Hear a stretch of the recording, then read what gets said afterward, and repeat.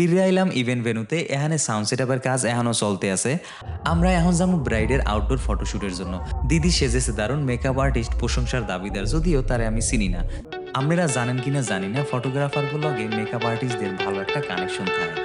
যেখানে প্ল্যান করছি ফটোশুট হইব, হ্যাঁ জায়গাটা বন্ধ, হেল লাগিয়া হ্যাঁ ফটোশুট হতে পারি নাই।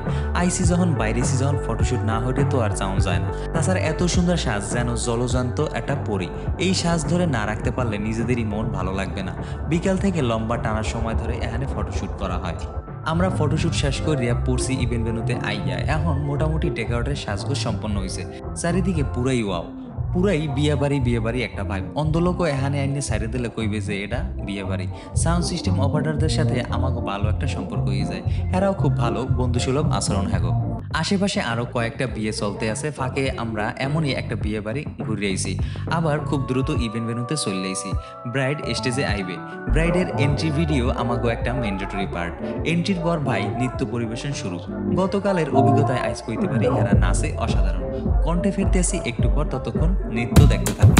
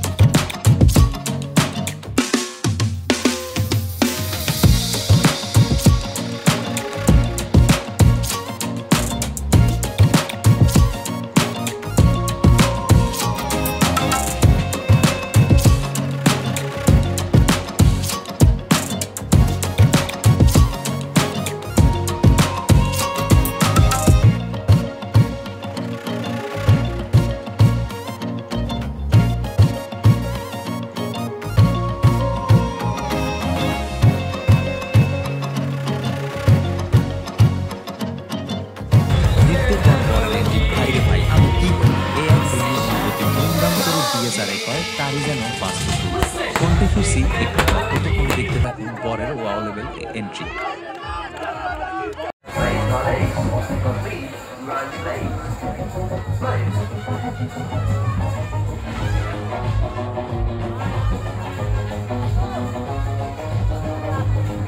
উপস্থিত সবাই লগে আমাকে একটু পর ইতি পর্ব ঘটবে। এমন লম্বা সময়ের ইভেন্টের পর যাওয়ার সময় আমাকে খুব খারাপ লাগে। শেষ সময় সবার মুখে আমাদের প্রতি বন্ধুসুলভতার ছাপ স্পষ্ট হয়, তাই শেষ সময় তাদের একসাথে পেয়ে গতি ফ্রেম করে রাখলাম।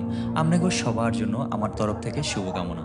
খাওয়া দাওয়ার পর কনসার্ট হয়। জনপ্রিয় কিছু গানে বিনোদনমুখী পরিবেশ গড়ে তোলে শিল্পীরা। শিল্পীদের নাম জানি না, জানলে অবশ্যই মেনশন করতাম। এত সমুদ্র কণ্ঠের মধ্যে আমার কমেডি কণ্ঠ আর না বাড়াইলাম, কণ্ঠে ফিরতে আসি একটু পর। ততক্ষণ টুকরো টুকরো গানের চিত্রগুলো আপনারা দেখতে থাকুন। আপনারা গানের ভিডিওগুলো পূর্ণ আকারে আমার এই পেজে পাবেন। আপনারা যদি সেই গানগুলো দেখতে চান তাহলে আমার পেজে ঘুরে আসতে পারেন।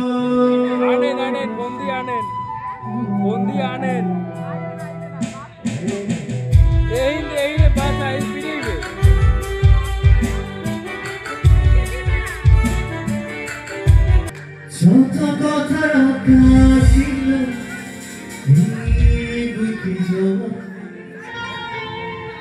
যত কথা রাখা ছিল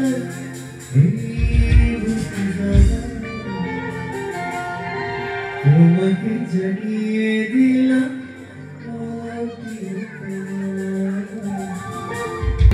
বেশি কথা যত নিল রে খুশি মন্না